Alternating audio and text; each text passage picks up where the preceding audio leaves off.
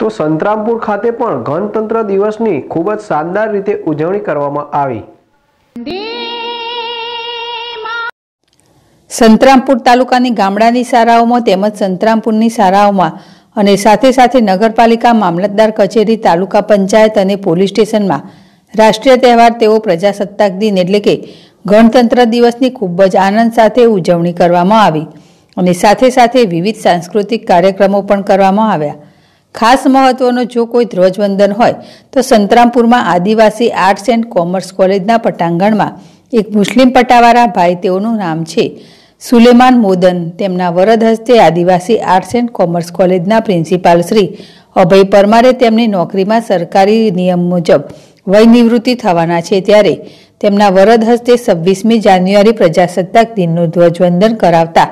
સમગ્ર શિક્ષણ આલમમાં ખૂબ જ ખુશીની લહેર દોડી જવા પામી છે અને તમામ સરકારી કર્મચારી અધિકારીઓએ આ ખુશીના પ્રસંગે બિરદાવીને ખૂબ જ હાર્દિક શુભકામનાઓ પાઠવી હતી। અમીન કોઠારી, ZSTV, સંતરામપુર।